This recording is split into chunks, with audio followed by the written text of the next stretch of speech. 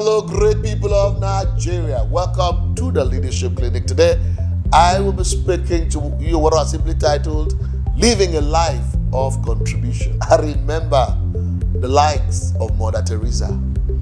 I remember the likes of Erika Peron.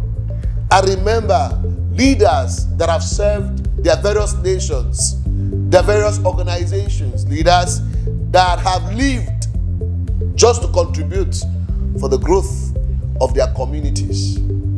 When you begin a process of leading a life that is investing in the good of the community, what it literally means is that you are living beyond yourself. You are living for posterity. What it means is that you create certain models and standards that makes you become outstanding, because nations of the world who have already seen men and women that have given to those nations and contributed, guess what? Those nations remembered those individuals, and those individuals actually live in the hearts of other human beings. In fact, it will interest you to know that at our own Godly Leadership Center, we are creating a leadership university at the moment, and one of the courses that we are putting in place is humanitarian leadership as a program of study where people can begin to study, how they can contribute so much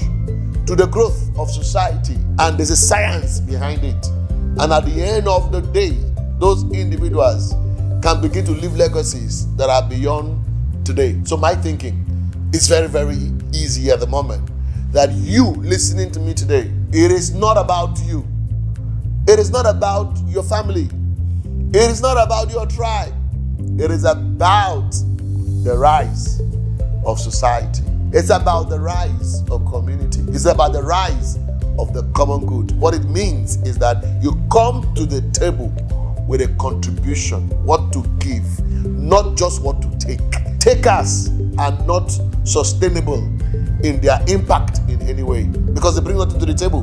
They only take from the system. But when your life is dedicated to living for the purpose of the common good, to impact the common good, to impact everywhere, anywhere you find yourself, then what it means is that you are someone who the world will recognize. You are someone who the world will celebrate. And we need a critical mass of people in this country who would live for others. Great people of Nigeria, you must remember, if a man does not have a purpose for waking up, sleeping becomes interesting.